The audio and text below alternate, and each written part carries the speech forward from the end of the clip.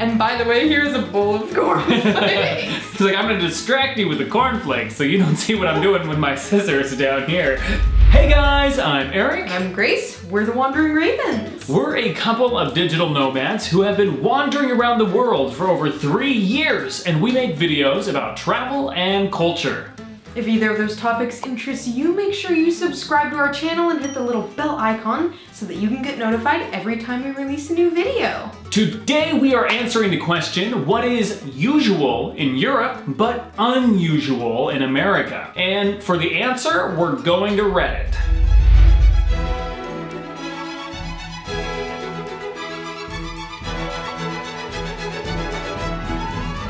Manual transmissions. The majority of cars on American roads are automatics. And while there are lots of manuals, they are not as popular as they are in Europe.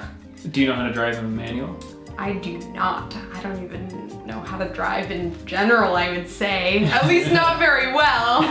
This is definitely true. People say in America, the best theft protection from getting your car stolen is to have a manual car, because not as many people know how to drive manual cars. So if you have a manual, the thief may be deterred. I can attest to the truth of that. I had a manual when we lived in America, and it was broken into 3 times, but never stolen, so. Yeah, that's nice. Moving around via trains. Going state to state in a train is impractical, if not impossible, in America. And that is very true. There are not a lot of trains. I think we only have the Amtrak, is what it's called. But it's not very good. It's very expensive. It's, you know, cumbersome. Have you ever gone to another state on a train? Yes. You have? Yeah. So from Seattle, I've gone down to Oregon on the train. I've also gone over to North Dakota and Montana on the train. Was it nice? It was fun, yeah. Since we don't have a lot of experience with trains, we're gonna defer to the comments here. What's wrong with Amtrak? The person responds, I had to take a train from New York City to Montreal once. We were supposed to arrive in time to have lunch with my friend, and we ended up arriving past 9:30 p.m. Oh, wow. And we left on time. WTF happened? No information, no apology, just delayed. Whatever the case, train travel in the States is not nearly as streamlined, efficient, or affordable as it is in Europe. Metric system, unless you're doing science shit. Yeah, as we've mentioned in previous videos, we don't use the metric system very much in the States. I've recently learned that we're able to blame the British for that one, as the British are the ones that brought the imperial system to the colonies, and then decided to abandon it for the metric system afterwards. But then we were stuck with the imperial system and never switched to metric. That's really funny. I feel like a lot of the things that America is a little bit like, why do you guys do it that way? That's so weird. It's like, we did not come up with this on our own. We got it from someone else. Yeah. Usually that someone else is the UK. Very often that someone else is the UK. Nudity on TV. First, I'm gonna admit ignorance in that we do not watch TV. I've never lived in a house that had TV. Me neither, actually. Yeah. So I'm not really sure what the state of nudity in the States is. I'm guessing from this comment that it means that nudity is not common on American television, and I would assume that to be true, given the puritanical stance towards nudity in America. I guess the real question here is, if you're European, do you see nudity on TV a lot? If you've seen both American television and European television, drop some comments down below letting us know what some of the strong differences are, because we're ignorant to both. When I was in New York, I was struck on spot when the waiter took my credit card and went away. I was like, WTF? In Europe, usually every operation with the card is done in front of the owner. It's weird that someone takes your card and just turns around. We had the reverse culture shock of this when we came to Europe, and everyone would bring a little card reader to the table to do transactions, because we're used to just sticking the credit card in the check, or I guess whatever, you know, the bill thing. The book. What do we call them? Forgetting my restaurant terminology here. I feel like they had a human name. Yeah, sticking it inside of the Megan. No, that sounds...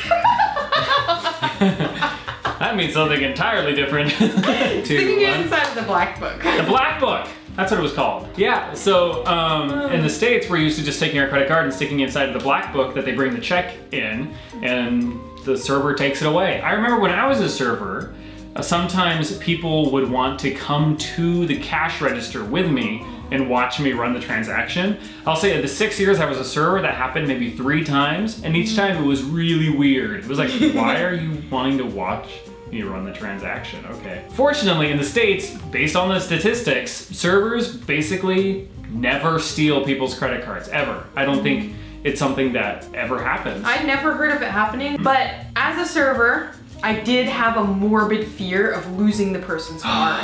Like, because they wouldn't always stay in the card holders, in the plastic.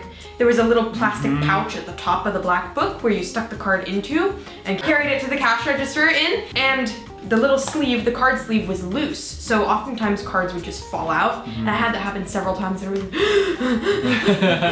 what have I just lost this person's credit card? So regardless of whether or not servers steal, because in the States they don't, it's still better to run it at the table because then it eliminates the risk of losing the card. Buildings that are over 300 years old being used instead of building new ones. This is one of the things that makes Europe so much fun for us Americans, is how old everything is. There's that saying, 100 miles is a short distance in America and 100 years is a short time in Europe. So that's one of the things that really blew our mind the first time we went to the UK, and we went to some friend's house and it was built in the 1400s. This house has been here since before Columbus discovered America. Yeah, that was wild. I did the quotation marks when it says discovered. Oh. Bidets. I live in Canada. My landlord had a bidet installed in my condo and my boyfriend didn't know what it was. He tried to figure out what it does while using the toilet, and now he is scarred. I hope this is not literally. Yeah. Okay, the first time I used a Japanese style bidet was frightening. So I feel this person. I understand your scarring. The cheek kissy thing. Ooh, this one is very relevant right now because we are here in France and figuring out how and when and to whom to do bisous when we arrive was a big learning curve for us. La bise. Yes, it depends, as everyone says. Whether or not you do it with the person, how many times you do it. Oh, some of the other comments on this one are pretty funny. No one knows how to greet each other here in Ireland. Some people cheek kiss, some people hug, some, like myself, stay well back if possible and wave. This is the bane of my life here. It seems like more younger people want to do the kiss thing too, so I'm perpetually accidentally patting someone's stomach because I went for a handshake as I leaned in to kiss. Something about the la bise here in France that's awkward is when they go in for the kiss, you do like touch each other's elbows, but some people, yeah, but sometimes I'm not really sure how it works, if you're supposed to or not. I have touched some people's stomachs accidentally doing that. Really? Yeah, it's awkward. You lean in and you're just like, well, stomach touch. Yeah. I don't know if you're supposed to touch the person's stomach when you're doing la bise. No, probably not. The first time it happened to me, I knew what was going on. So they did know what was going on. That's good. They were prepared for la bise. And I went with it openly, but I was screaming internally the whole time. You're always like, oh, do I do it? Who do I do it to? Am I supposed to do it with people of the opposite sex? Only if I know them? What about if they introduce me to someone that they know? Do I do la bise to that person? Yeah, I had that the other day where someone we knew came to the house, and so we did la bise, but then they were with another person that was their friend, and I was like, so, do we la bise or do I just like handshake it? Did this person give any indicator whether or not they were gonna go in for the la bise? No, I did end up doing la bise. Was it a guy? It was a girl. As a guy, do you feel like worried when you give la bise to girls? That they're gonna be mad? Well, cause you know, like in the States, you don't just kiss random people. So it's very, kissing in the States is, you know, either intimate family thing or a sexual thing. And so you don't really kiss people. It's very intimate. And so it's weird. It's, you know, if I was to do that to someone in the States, they'd be like, whoosh. Question for you, if you come from a country that does la bise or the cheek kissy thing, is hugging weird for you? Because here in France, people do la bise, but they don't hug. So, you know, whereas la bise is weird for us and hugging is normal, is hugging weird for you while la bise is normal? Let us know down in the comments. Walking places. When in Europe, I walk all the time and it is just normal.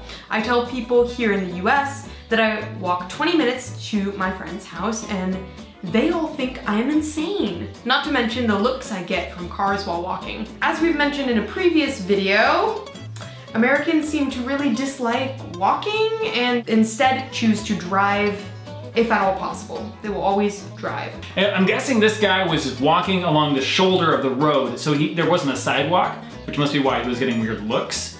Otherwise, if there's a sidewalk, no one's gonna be getting weird looks. But yeah, he must have been walking along the edge of the road, almost on the road. And that's why people were looking at him strange. One of the problems with living in the States is how spread out everything is. So unless you live in a tight city center, you're gonna be far away from shops and things like that. So when Grace and I have gone back to the States to visit family and stuff like that, very often we're in a residential area and just getting to the nearest shop, you know, just a convenience store, not even a big shop, takes 40, 50 minutes of walking, something like that. Yeah, it is. It's a good hour walk, just one direction. America is not built with walkers in mind. It's built for cars. And so if you're in the suburbs, or you're in a residential area, you have to drive because there's no way to get to the shops. Otherwise you can become a forager. Forager? Yeah, forager. In a residential area? You're never far from mushrooms. Stores that close early. Unless you live in a really tiny town in the States, you pretty much always have access to groceries and the basic needs of life. Walmart is open 24 hours, convenience stores, gas stations are always open 24 hours. I had a friend who visited from the UK for our wedding actually. She came up from the UK. Yes. She came up from the UK to be there for our wedding. And she said that one of her goals while she was visiting America was to visit a Walmart at midnight or 3 a.m., some outrageous hour, because number one, stores are never open that late in the UK, and number two, there's no such thing as Walmart either. So I was Did you do it? No, we didn't. We got married and we left. Oh, that's right. Oh no! Let's read it. Not getting the end of your knob chopped off at birth. Oh! This one's terrible. You didn't think we were going to be talking about circumcision when you started this video, did you? The top comment is calling it a knob.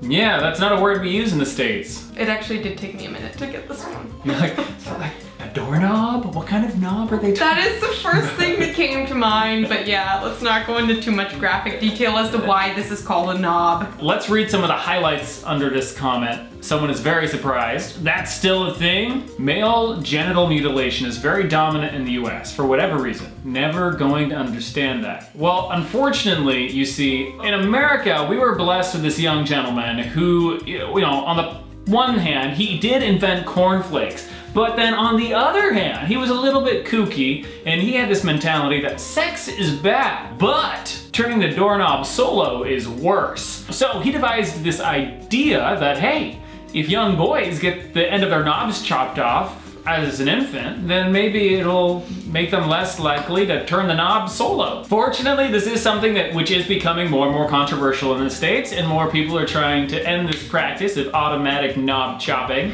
So we're trying to evolve past that. I see the hooded brethren are strong in Europe.